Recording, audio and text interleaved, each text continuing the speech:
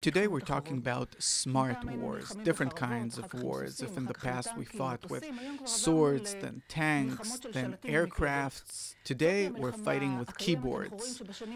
We see that in recent years, every once in a while there's some kind of attack, whether it's on governments, on hospitals, and many other facilities. And on this show we'd like to understand, why is all this development taking place in our times? And what led us to the cyber warfare? We'd like to understand this phenomenon and open with the question, what does the transition into information warfare symbolize? What changed in humanity? Many things are changing in humanity. If in the past we used to fight for food, family, work, that will provide for our basic needs, then today this no longer exists. Among the younger generation, there are plenty of people that don't know what does it mean to work. They simply live their life. How is that? Because they're simply receiving what they think that they deserve, even though that they don't. If 100 years ago we watched Charlie Chaplin movies about how people fought for work, any kind of work, just in order to have a piece of bread to eat in the evening when you come back home to your family. Today, no one talks about that. What does it mean that there's no bread? Or not having a place to live, or what to wear? You have all of these things abundantly. Even though that in the past 100 years, we quadrupled the world population. We're only 2 billion, and now we're almost 8. And so, there's nothing we can do. We don't need people to work in our times. And the word is that soon we'll have factories where there are no people at all. What will 8 billion people do? We have no idea. We're a very strange species on Earth because we exist without a purpose. We're not like animals.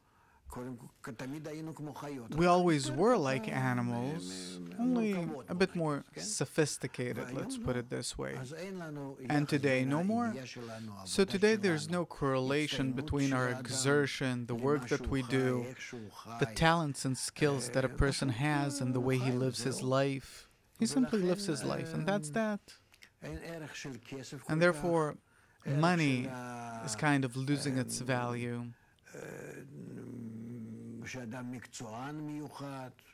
It doesn't matter if a person's some kind of a professional in a certain field. Anyone can live his life and survive even if he's not doing anything. It's something very strange, actually. The entire capitalistic, simple basis that existed from the beginning and to this day, that was always about productivity, what I can do, how much I can do. Today, there's no correlation between the two. It's unproportional. How much I work, I understand, I know, I do, I succeed, and what I'm paid for it. It still exists, but we see that soon it'll disappear altogether, and then we will have a world that lives off what? If instead of workers, you'll have robots, what will we do with the workers? We'll have to give them some kind of a basic income. But the robots, who will they work for? For someone to buy it. So we won't only have to give those workers food and clothes, we'll have to give them money. for them to buy. For them to buy, for the factories to work. And if the factories work, and so on. And this is going to be kind of an artificial cycle. And all this for what? So that the factory owners will have more money in the bank. What do they need more money in the bank for? Meaning it's all losing its value. If I have some kind of currency that others get for free, even though that they have 1,000,000 times less than I do, then it's useless. And therefore, who'll own these factories? Who needs it? And therefore, the entire motto, the entire drive, the pressure, the goal for which I exist in order to succeed, to make it, to be more, it's all disappearing. Our ego, it's diverting us in the opposite direction, that it's not worthwhile working, that nothing's worthwhile. Fill your time with games, soccer, basketball, different foods, movies, and this is how you'll live your life, even without a family, without kids. Some drugs, and everything's going to be fine. How long can this last? It can last until our desire changes. Because it's all based on one thing, that is our desire that constantly changes. In the past, it used to grow. Our ego grew, and correspondingly we developed different kinds of industry, trade, family. Instead of a village, you built a city instead of a city, a country, and so on and so forth, and we truly yearned for it. Later on, our ego started demanding culture, education, different things. Then our ego started competing with everyone and so on. It was a very powerful engine that worked in all of us. And this way advanced all of human society. But now, no more. Now, it's no longer advancing us. It doesn't wanna? We don't want to advance. What for?